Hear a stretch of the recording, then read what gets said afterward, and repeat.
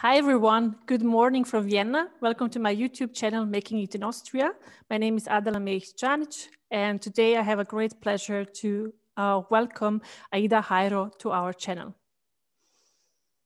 So, thank you very much for inviting me. It's my pleasure to be here today. So should I introduce myself shortly? Or? Yes, definitely. I would love to hear more about you. Before this interview, we chatted a little bit. It's an impressive resume, impressive life that you are having. So I would love you to share a little bit with us. So, okay. I hope it's impressive. Okay, so I'm originally from Sarajevo, Bosnia. I was born in Sarajevo at the age of 1. Me and my family, we moved to Mexico City, where I lived for 5 years, and which was a really great experience to be as a child in Mexico City back then. Then after 5 years, we moved back to Sarajevo. And it was also a fun experience because I was supposed to start the primary school, but back in Sarajevo, they told me, oh, she can't because she speaks only Spanish, so she has to go back to the kindergarten. So it was the first time in my life that I failed. So they sent me back to kindergarten, good. I learned Bosnian and then started school, started high school. And in '92, when the war started, we were in Sarajevo, but we couldn't stay. So we managed to leave after around 3 weeks after the war started. So we were among the lucky ones to be able to leave. And we went first to Belgrade, and from Belgrade, we decided to go back to Mexico because it's the country my father knew the language and so on and so on. We stayed there for 4 months. After 4 months, it was my father who got an offer from, at that time, the company's name was Tech. It was one of the biggest Austrian companies at that time, high tech. And it was a consultancy offer for 100 days. So he decided to go for it. And he had a very good friend here who himself was Jewish. So, you know, he has also experienced similar things, but he was consulting my father. And when my father came to Austria, his name was Karl Kohn, and he told my father, so you're a stupid man. You're leaving a country, you know the language, and where you have previously worked and you have contacts to move to a country where you don't know anybody and you don't know the language. My father didn't know what to say. So, you know, so it was a consultancy. So they asked us at the beginning if we would like to live in a house or if we would like to have an apartment. And if we would like to live in a house, it might take longer to find a house. It was all, you know, strange because we would know what was happening in Sarajevo back, and the consultancy was only for 100 days. So it means after 100 days, what status do you have? Yeah. Are you a refugee? We don't know because we didn't come straight from Bosnia. We came from Mexico. So, you know, and we didn't have anything. We left everything in Sarajevo. So we came with a very tiny suitcase, and we still have the suitcase because it's really this size. This was all we had. So then they found us an apartment because my father said, no need to wait for a house. We are perfectly fine with an apartment. So we had an apartment in the 19th district, which was a very nice district. And yes, we arrived, it was sometime summer, and you know, in September, I was supposed to go to school at the age of 12. I was 12 that time. And I had the same, like when I came from Mexico to Sarajevo, I didn't know the language. So, and first I tried to get into one of the schools, high schools back in the 19th district. But the issue was, again, the language, like back in Sarajevo. It was, and so they said, I mean, she cannot start going to school if she doesn't know the language. So she should first learn the language. But then, you know, for my father, it was, what should I do? Stay at home, attend language courses. So luckily, one of his friends at the company that he joined knew the head of a school in the 22nd district, which was 1 hour away from the 19th district, traveling. And this head of school said, yes, I mean, she can join. She can join the high school there. So it was what they call, I think, gymnasium, real gymnasium. And, or she can immediately start going, or she can decide if she would like to take some German classes and then go. And my father said, no, she should immediately go. So then I started going in the gymnasium. I was sitting in the last row because it all sounded to me like Chinese. But luckily, you know, we were very progressive back in former Yugoslavia at that time. So what the students learned, what we were doing in mathematics, we had already done much more back in Sarajevo. So it all was like very simple for me.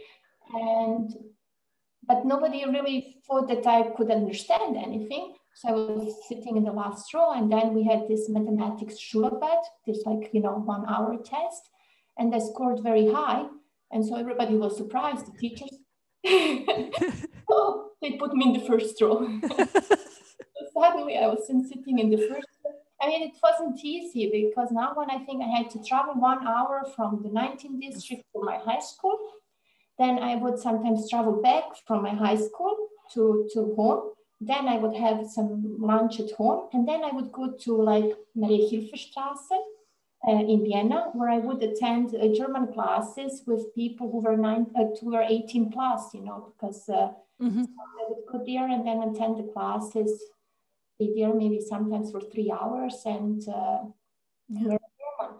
And luckily for the weekends, there was a lady from Croatia, and she would offer like private lessons. And I would go to her on Saturday and she would translate for me biology, chemistry, stuff like that. And I mean, when you are then it was very hard. It was probably the hardest year of my life. And I don't want to get too much into detail because I get emotional. But, you know, and the channel is making it in Austria. But then at the end of this first year, I really made it. I learned the language, and I was among the 3 best in the class, which was good and not good, because suddenly I first had this kind of, the people perceived me as somebody who still needs time, and then suddenly people perceive me as somebody who is exceptional, and then I had this image of exceptional, and I didn't like it because then I felt under pressure to remain exceptional, you know.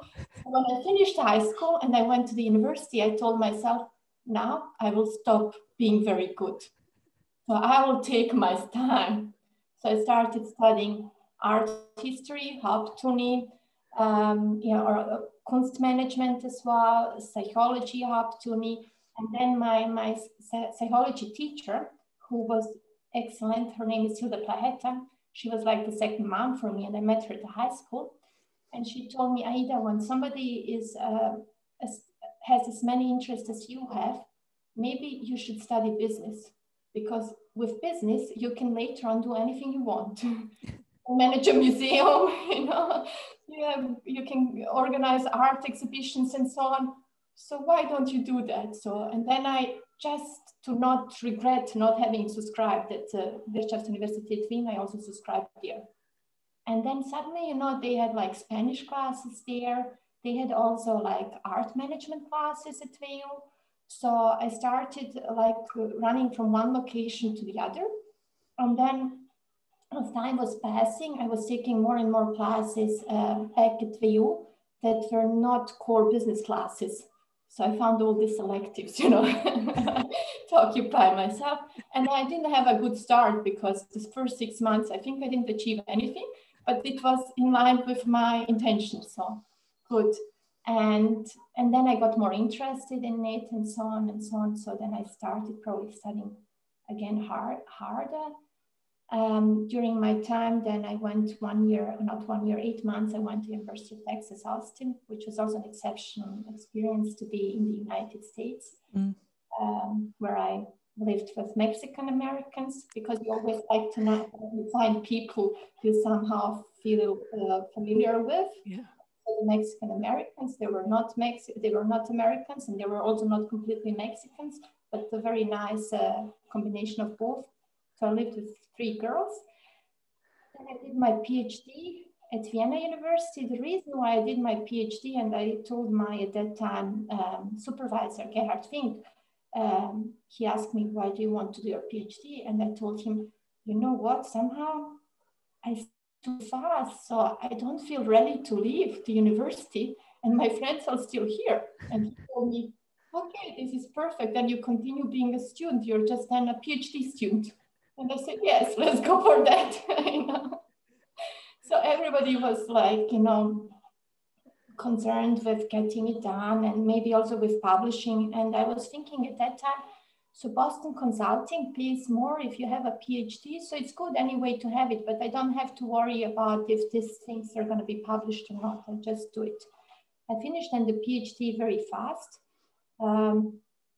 because just I think I got very interested in the topic, and it was on multicultural teams and diversity. And so in 2007, so I asked my Gerhard Fink what to do, and he told me when we apply for jobs and maybe also go abroad. And so I applied for jobs, and that time I had already met my now husband. It was my partner at that time, and Harris was working for G Capital, so he was traveling across the globe because he was doing the internal auditing. So he was in Japan for 3 months, and he was in Amsterdam for 3 months, and then he asked me, where would you like to settle down? And he didn't want to go to Vienna because he still wanted to stay with G Capital, and G Capital didn't have any subsidiaries here. So I said, maybe the easiest thing is to go to UK because I know the language. I'm not, I wasn't ready to go to the US because it was too far still from the family. And he said, okay. So he got then within G Capital a job in London. And I also very fast then, I mean, the British market is very dynamic. So I very fast got an offer. And everybody told me I should live back here in Austria. So going then to London, we lived and I worked in London for 6 years. During this time, Hannah and Alan were born. Hannah is now 8, Alan is 11. And after 6 years, I told Harris, look, I mean, London is a great place to live. 9 million people, very diverse. I never felt like an immigrant or a foreigner. I just felt as, you know, as a Londoner. Yeah. Because when we lived in the first, it's not the first district, but it was the St. John's Wood area. And when I was on maternity leave, I wanted to get to know some British moms, but back in St. John's Wood, you couldn't get to know any British moms because it was so diverse. There were so many different women from all across the Europe and India and so on. So then I socialized with them. So this is the feeling you have in London. Yeah. And yeah, then I told Harris, but the difficulty was with 2 kids. London is very expensive and so on. And my parents, and I felt also, you know, they should also have the chance to live with their grandchildren. And I told Harris in 2013, maybe we should move back to Vienna. So Harris agreed. So he started applying for jobs with his, you know, CV. We thought, I mean, it's going to go very fast. But then at the beginning, he was sending applications, he was getting only rejections. He started at his level, the way he's qualified.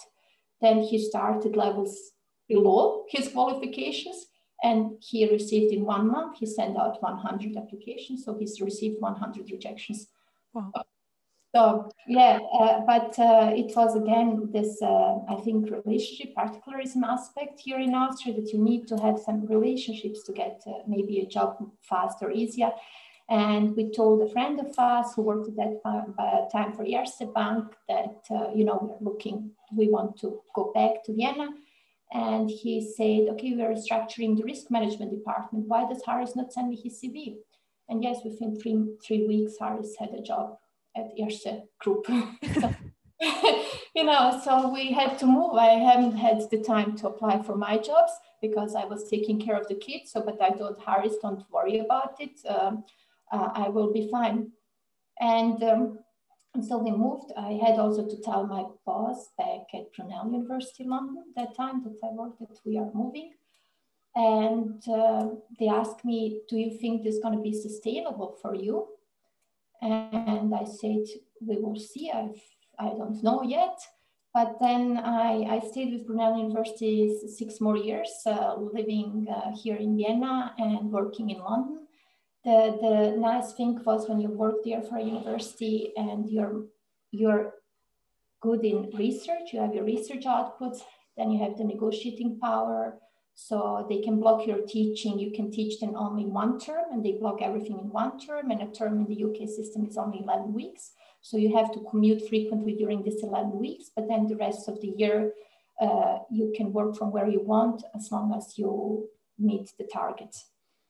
So, and this was also partly because here in Austria, there are 2 universities in Vienna, the Vienna University and WU Wirtschaftsuniversität Wien, and not many also positions advertised, and also the relationship aspects. When we came back 2013, all the people I knew retired.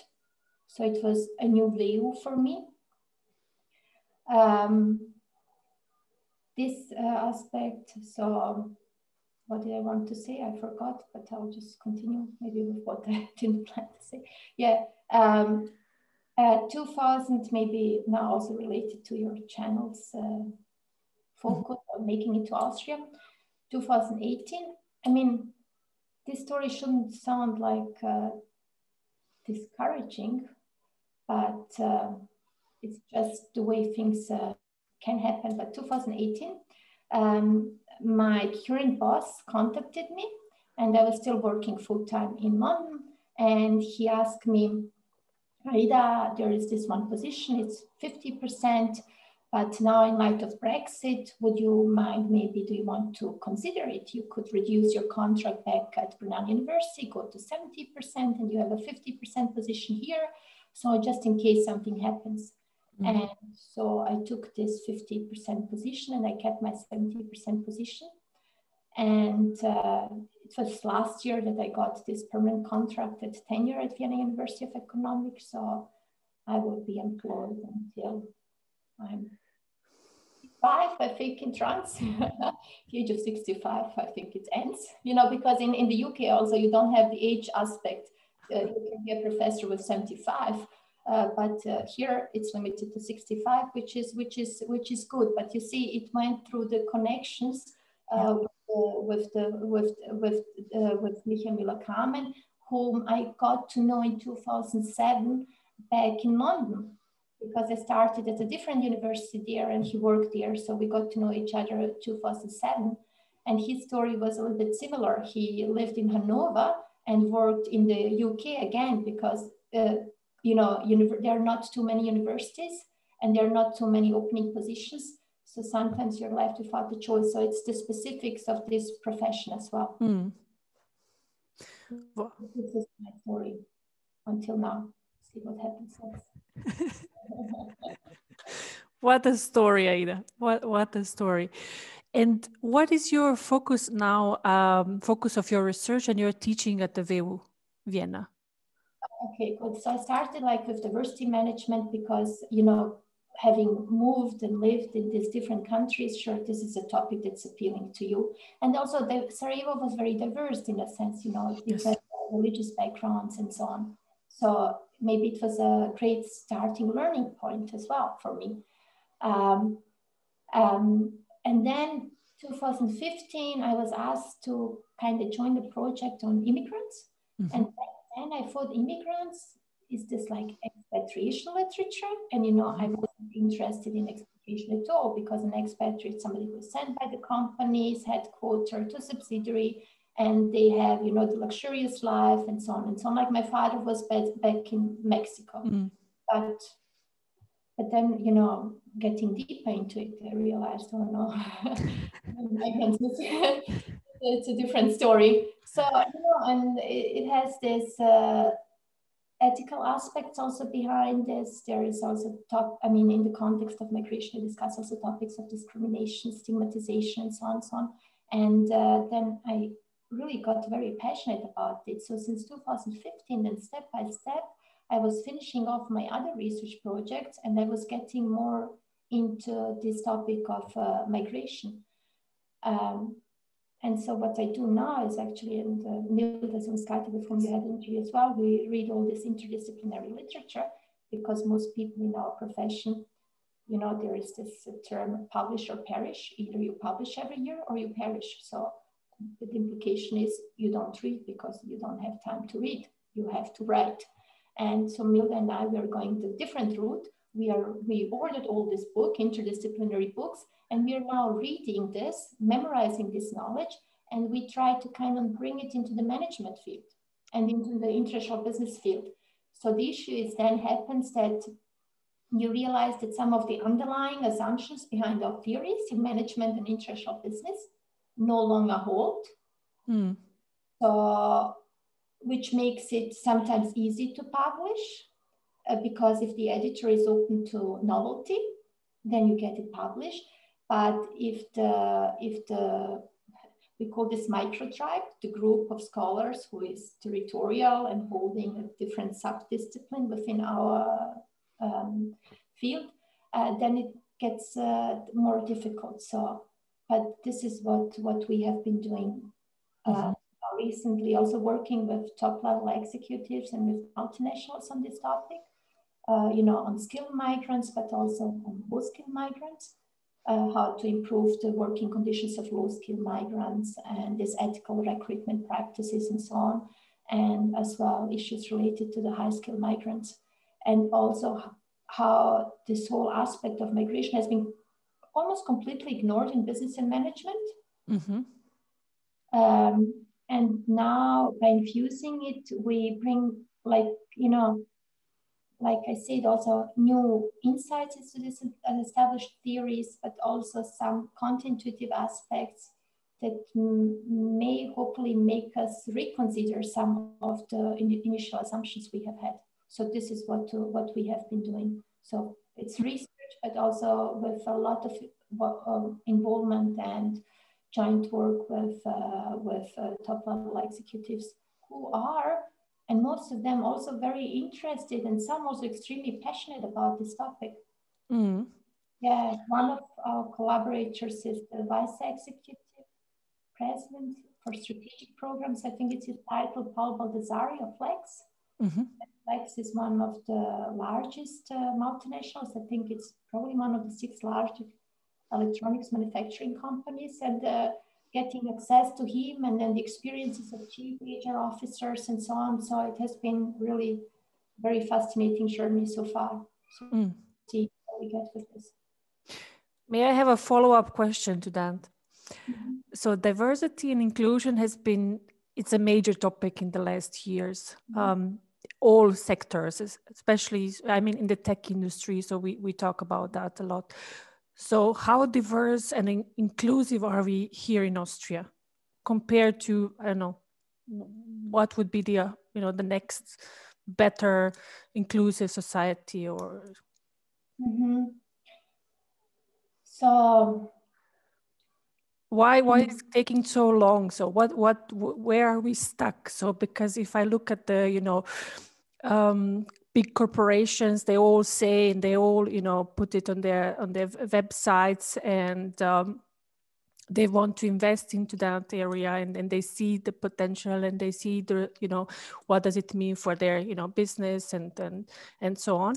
But why does it take so long? Where are we stuck? So, it's a very difficult question. It's a very good and difficult question. When we came to Austria in 92, and you would walk through first district, you would, back then, you would hear German language, and it was more of a homogeneous, from the cultural background representation. If you now go to the first district, it has changed a lot. So I don't know the exact numbers of how the cultural mix, the changes to the cultural mix back here in Vienna and Austria. So, but it was definitely back in 92, not as diverse as for example, London is diverse, So I think maybe the British people were working on this diversity and inclusion for longer. And I feel in a certain way they are also more skilled, but there is also this aspect of universalism. When you apply for a job in the UK, it's really what's on your CV. It's not whom you know. So, and this gives you a huge advantage from the very start. And here is still, and this is a cultural issue, and I'm not objecting it because we are in Bosnia. We are also very high on particularism. It's whom you know, and this is an issue here in Austria that sometimes prevents maybe people who are extremely talented from entering the job market So this is one issue of diversity. The other issue is also what I think maybe companies sometimes underestimate is it's good to have diversity quotas. You know, you want to increase the quota of women, you want to increase the quota of certain nationalities and so on. But it's really how you're managing internally this diversity. Do you have what we call like an engagement focused climate, where you have maybe a certain set of rules, but then these people have a lot of flexibility to be themselves and to do the work the best they think they should be doing it. So, and I cannot say now for Austria, oh, it's difficult for me, but maybe still will take some time to really move towards creating this engagement focused diversity climates, also at the national level, but also at the organizational level. Although it has changed a lot, you know, also the other issue is I felt really like a migrant back in '92 when we came from Bosnia, because I had this like stigma, you know. And I know once one of the difficult experiences for me, we were at school, and I asked my friends, I mean, why are you so rude to me? Maya is also not Austrian. And then they told me, yeah, but you know, Maya is from Finland and you're from former Yugoslavia. So you had this stigma from being from former Yugoslavia, and Finland is like a developed country and you're coming from an emerging country. So this was difficult at that time. But now, I don't know, maybe if I have developed more emotional resilience, but I still, since I came from the UK, and this was 2013, I haven't had any critical incidents, you know, anything that was related to my nationality or where I am from. So maybe there have been some changes going on, you know, I cannot say. And also at Vienna University, from this aspect, I don't, from my nationality aspect, I don't feel in any way kind of discriminated, but it was more prevalent back in '92. I mean, it would be nice to see if there are any longitudinal studies, how has this changed? And it would be also nice to see if there are any studies of how the national mix has changed also back here in Vienna since then. So, yeah, all I can say so far. I have a very similar experience like you, Aida. So we moved here in 2013, my husband and I, and we have had pleasant experiences in my, during my work and later on studying here and working abroad. So I didn't, have this feeling of being different or somewhat discriminated and so on. You always have these stereotypes, of course, like women in tech. What is that? And then the question mark and how and so on. You get all these sorts of questions, but not on a national level, I would say, not where I'm nationality, so not where I'm coming from, but it was mostly something that we observe worldwide. So that women, when they come into the male-dominated kind of world, it's like, wow, what are you doing here? So our experience have been very, very pleasant. Follow-up question as well is, or the next one is, of course, for people who are considering to move to Austria, what kind of tips would you give them? So no matter of, the profession, so how can they maybe prepare for moving here? I mean, certainly learn a little bit already in advance about the Austrian culture and the specifics of Austrian culture. Language is an advantage, although, I mean, I see many people who don't speak the language, who are fluent in English and still have great jobs and opportunities as well. So this particularism relationship aspect, I think people shouldn't be discouraged by it because it could easily also be misunderstood. You may think, okay, they are discriminating against me, but it's not. It's just that they don't know you that well. And also, I think it has to do also with the labor laws and so on. So in Austria, for example, at Vienna University, once you have appointed somebody, you cannot get rid of him or her because the labor laws are so strict, so you cannot fire. So sure, then you think, okay, maybe I should appoint somebody I know well because of this. Whereas in the UK, after 3 months, you get laid off. This is fine. This is normal. So, but you can then appoint somebody you don't know that well, because this gives you the flexibility. Maybe also these aspects. But one issue is really this particularism aspect. Do not misinterpret it. Do not think that this is discrimination. To try to build these relationships also with Austrians, but also with the migrants living back here, and learning from them. But you also need to be, I mean, this is, for me, it's like persistent, not giving up.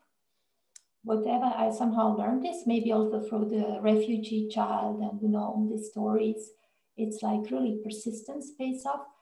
Emotional resilience, you learn as well. I mean, to be resilient in any way, but also emotional resilient if certain things happen and so on. And to, I mean, people always say not lose hope. But it's really to continue dreaming, because dreaming is a way of planning. So just keep with that, I guess. For my tips, you know, I mean, really, things that help me is the resilience, is the persistence, and I'm a big dreamer. I constantly have my daydreams. My father always tells me, "Are you still here?" And I say, "Yes." But it's people who dream about the impossible who maybe end up doing the impossible. So absolutely.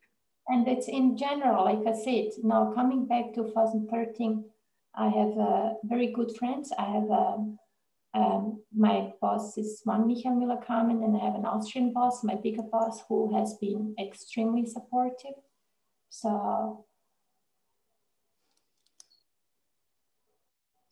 So I miss sometimes the dynamic environment of London, and also the multicultural mix back in London.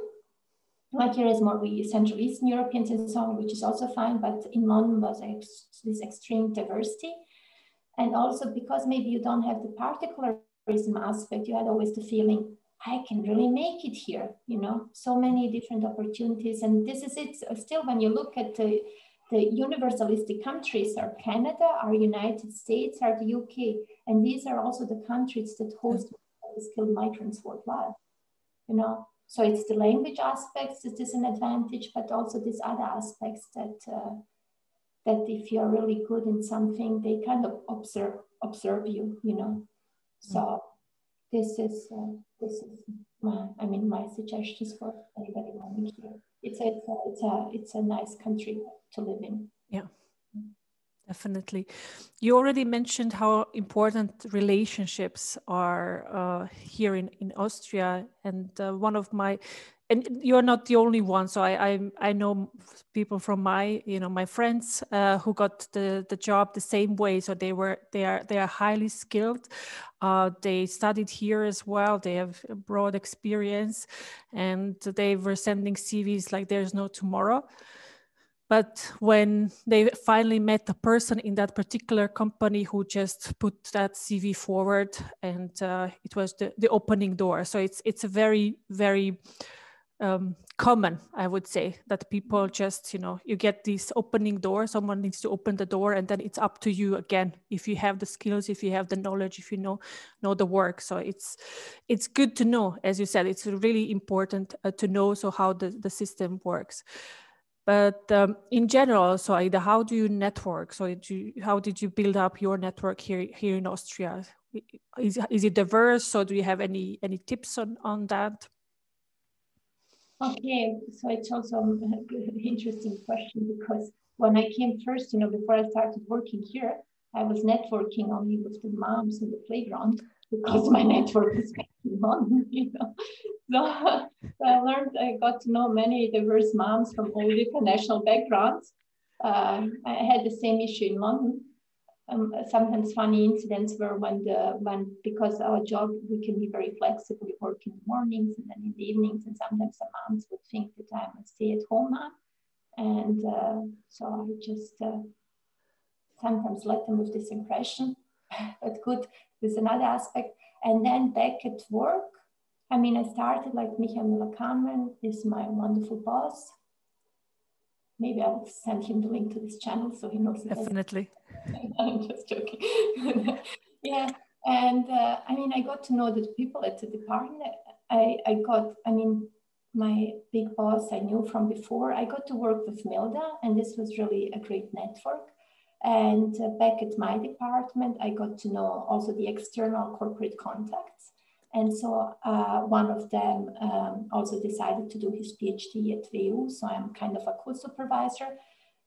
So you kind of strengthen your network at WU, but still my network in this profession is extremely global, because just to give you an example, I lived in UK for 6 years. I worked in UK for 12 years, but I wasn't doing research with anybody in the UK until 2015. This was the time I moved already to Austria, because on diversity management, I connected with my co-author, Christina Gibson, who is one of the leading figures in this area. So, and she was in the United States. So you kind of create this global professional network, which is a good thing because you then don't depend on any particular employer, because you have your network across the globe. So if something happens, Yes. it gives me some kind of feeling of security. And in Austria, I mean, I was not, maybe I should, but I wasn't working so much at establishing this network. But now that I'm like within the WU, and it was also difficult, before when you're like external to WU, how should you do it? But now that I'm internal, and you're given actually the opportunity finally to show what you can do. Mm-hmm. And so it's going like step by steps, and people who see what you can do are also the people who then end up, not all of them, because there is also jealousy, there is internal competition. The issue of being a woman I experience as well at Vienna University. But certain people then kind of, they give you the opportunity. I don't want to say that they lift you, but they are opening the doors. Yeah. But it takes like time internally. So I think now I can see that this is happening, and I know that there are certain people who are giving me almost their unconditional support, who really want me to stay and continue with what I'm doing. And so this is how it happened. But I needed really to get in. I needed to get in, and then it was step by step. At the beginning, a colleague of mine told me, you're like a satellite, to call this in English like that. And I didn't know what this exactly means, but this is maybe the migration background. And I asked him, what do you mean with that? And he told me, it's always, it's going around the earth, but it never lands. And it was really 5 years I was observing, because I was maybe scared to land. I don't know if I want to land yet, so I was also kind of more on the distance side, and now I'm more into it. So, yeah. Which is fine, but I still try to keep my outside perspective, to not assimilate into it, because I think as long as I have my outside perspective, I can also give something back that might be of value for the university as well. So let's see what happens. Absolutely, Aida. With the network, it's your, I say always, it's your asset, and as you said yourself, it's not something that is related to your current employer or current situation. It's something that you can, take with you whatever you are going. So it's so important to build it up, and as you said, step by step. It's nothing to force. I say I don't like to force things. It's gradually building the relationships for the future. Like they say, in Boston, you cannot go with your head against the wall. Yeah. It doesn't work. We tried, it doesn't work. So for all the viewers, don't do it at home. Aida, thank you so much for being our guest today. Before we wrap up, I would like to know, what are you reading at the moment? Oh yes, because I saw this picture. Yeah.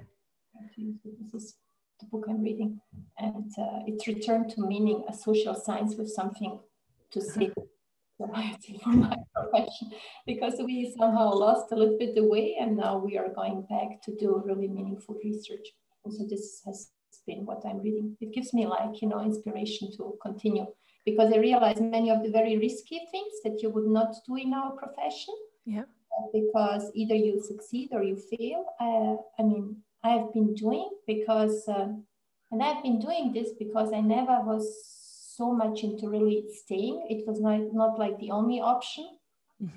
there are people, they join academia, and then when you tell yourself, this is where I want to be, and this is the only thing I want to do, and then you create the kind of maybe anxiety and also the stress levels.